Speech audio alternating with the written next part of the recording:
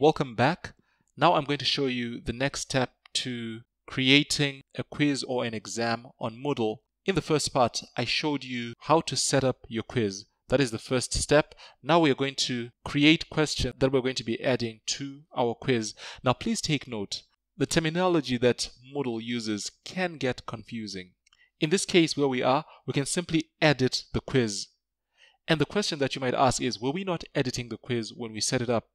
We're editing the quiz settings. So there's a difference between the quiz settings and the quiz itself. So in this case, we're going to edit the quiz. Let's click on this button down here. And when we get to this screen, we have a couple of settings that we have in our way. We can change the grade for our quiz here from 10. Let's say I'm just going to put it as 5 and I can click save. So my quiz is now worth 5 marks, but still I have not added the questions. So how do I add the questions? If you notice over to the right of my screen here, there's an add button. I'll click on add and I have 3 options. The first option is to add a new question. So in this case, I'll be adding the question straight to the quiz. Then I can also add a question from a question bank. I will show you how to set up question banks at a later point, or I can choose to add a random question. When I choose to add a random question, I'll be taking that question from a question bank. So that is something that will be explained in a video that will be coming up soon. So for now, I will click add a new question. And when I add a new question, I'll be adding the question straight to the quiz. That means this question will be available to all students. Now, over to the left, you can see the different types of questions that Moodle can accept. And your configuration may differ depending on how your administrator set up your particular Moodle installation. If you require a specific type of question in Moodle, please talk to your administrator. They will be able to explore how to add that question type. So if you want to know what a question type does, you can just click on the question type and there's a description over to the right. So you can feel free to navigate through this at your own time. I'll quickly go down and choose true or false. That'll be a quick question to add. Then I'll click the add button. Right, so as we're adding the question, you'll notice a couple of settings that are available for you. The first is your category. You can choose the category that your question is going to be housed. Categories are the question banks, more or less. So in this case, it is default for Test 101. I can come and choose other categories here. I'll choose default for Demo Quiz. Question name, test question. Then the question text, this is where you enter the text that the students are going to see. So the question name students are not going to see. This is for your own cataloging of questions. I will ask question,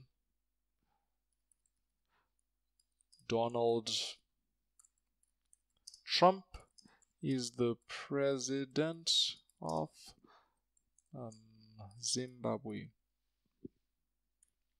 Okay, so here I can set the default mark. I'll leave it as 1. Then I can put any general feedback that I want to give for the students, but I will not do so. The correct answer is false. Yes, that's the correct answer. Then if students choose true, I can give feedback for them down there. If they choose false, I can give feedback for them down there. I'm not going to do so. Now you can save changes and continue editing. This is advisable if you're working on a long question, but mine is short, so I'll just click save changes and we'll move on. Alright, so now I have my question and you can see the question is there. If I want to preview this question from this setup, I can click on the magnifying glass icon here. Okay, so now that I'm here, I can choose fill in correct responses so that I can test to see if it's working alright. So you can see it selected false, which is the correct answer. So I can now close preview and I know my question is set up. Now I will not bore you through the details of adding more questions. I'll just quickly add a few more questions to this quiz so that we can move on to completing this part of the tutorial. Okay, so now we are done setting up our quiz and it now has 5 questions. and I am happy with what it is so far. So what I'll do is I'll navigate over to the top using the breadcrumbs menu here. I'll go back to demo quiz. And there you go. Now you see that warning is no longer there, and we now have just the instructions and back to course. Now remember, I messed up my dates, and in case you did the same mistake, you can just change. Let me go back to using the gear icon on the top. I can go to edit settings. Remember, edit settings is different from edit quiz. Edit quiz, you're adding questions. Edit settings, you're editing the quiz. I beg your pardon. You're editing the quiz settings. So click edit settings.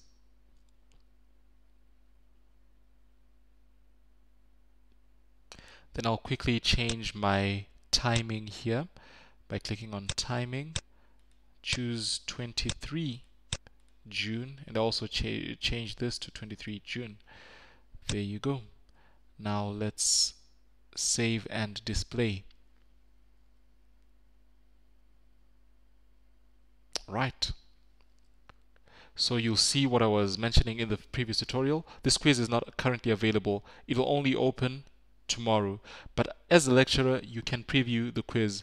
So if you go to the gear icon again on the top right, click on preview. You can start the attempt, and you can see exactly as the student would see the quiz when they're trying to attempt it. So I'll click on start attempt, and I hope I'll be able to do well in this quiz. Wish me well.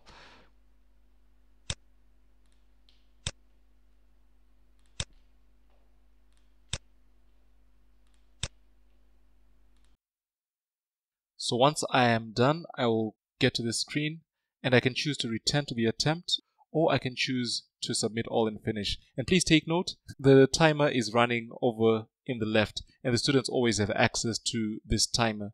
So I'll click on submit all and finish. Submit all and finish. And there you go. I got 100%. Yay! That's good. So this is how you would set up a quiz, and you can preview the quiz as a lecturer. So I now know that everything is all set, and I'm happy with what I am seeing here. So that's how you add questions to your quiz. Now in the next series of videos, I'm going to show you other ways that you can add questions to Moodle as you prepare for your quizzes or your exams. I hope you enjoyed this.